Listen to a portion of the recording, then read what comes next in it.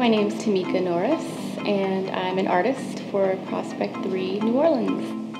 I grew up in this area. My family's from New Orleans and the Gulf Coast in general. After grad school, I had intended to move back home, so I proposed to make a film installation about the experience, what it means to come back home and to be a part of this community. I grew up in and out of shotgun houses, and I think it was the one thing that I missed the most about living here. You can't walk through one room without going through another, which causes you to have to interact with whomever is in that next room. It just keeps you very close.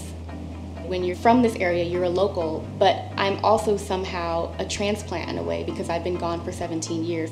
As I travel, other people travel, and we do consume culture through art objects, through the food that we eat, through the places we go, and it really meant a lot to me to be able to come back and share the knowledge and the experiences that I've had.